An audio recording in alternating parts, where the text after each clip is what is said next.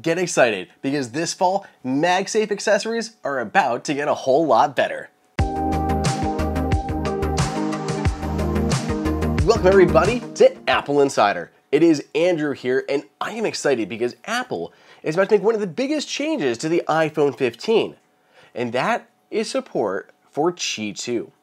We first heard about Qi2 earlier this year at CES 2023, and it's going to have big ramifications for future iPhones and the robust third-party accessory market.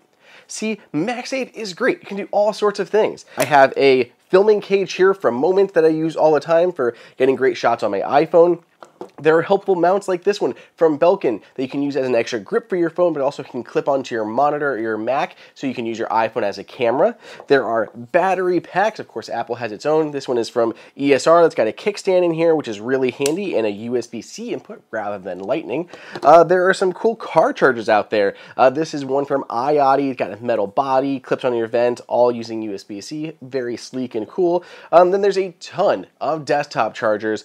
This one is from Zen's. It's a new 4-in-1 charger that holds your iPad, Apple Pencil, your Apple Watch, your AirPods, and of course a MagSafe charger for your iPhone. But there's a big distinction between MagSafe chargers and Qi chargers with magnets around them. They both connect to your phone the same way, but one of them is going to charge your phone at half the speed of the other one. See, officially certified MagSafe products have to go through Apple. They have to pay for the certification process and they have to buy the official components from Apple versus their other suppliers. This can greatly increase the cost of many made-for MagSafe products. So that's why many third parties decide to go the cheaper alternative. They just use a Qi coil, put some magnets around it, and boom, you got a near MagSafe wireless charger that can just snap onto the back of your phone. The problem is those chargers can only charge at 7.5 watts versus the 15 of an official MagSafe charger. That's where Qi2 comes in. Apple has contributed its MagSafe technology to the Wireless Power Consortium to be the foundation of Qi2. So Qi2 is essentially MagSafe. And beyond that, any Qi2 charger will be able to charge any Qi2 compatible phone at a full 15 watts of power.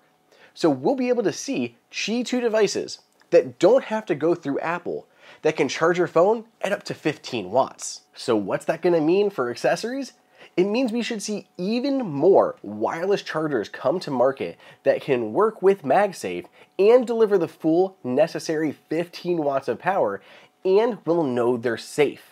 These are all great things for the consumer: lower prices, safety, and a wider availability of products. It's unfortunate, but a lot of people just don't know the difference. Like this battery pack here, it clips on the back of my phone. It seems like it would work same as any other MagSafe charger, but it's only charging at 7.5 watts.